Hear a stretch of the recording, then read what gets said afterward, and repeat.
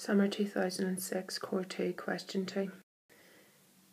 We have a definite integral, so I'm going to use square brackets. X to the minus 2 becomes x to the minus 1 over minus 1, and 3x squared over 2, and that's between 1 and 3.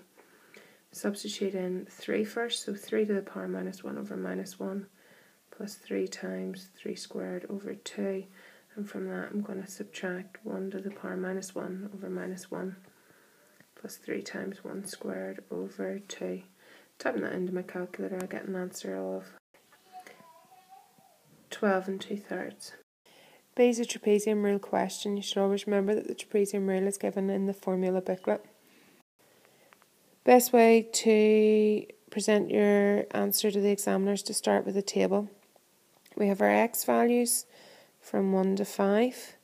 We need to write down the equivalent y value.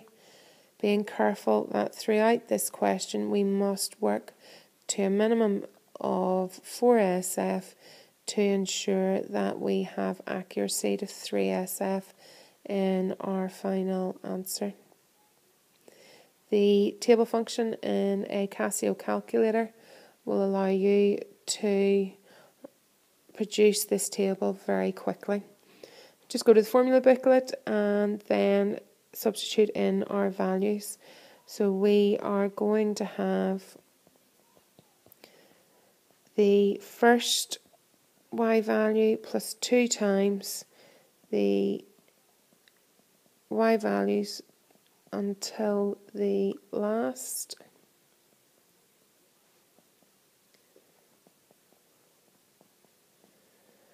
which is added on, and if we type this into the calculator as it appears, we get an answer of 15.04, which is 15.0 to 3 SF.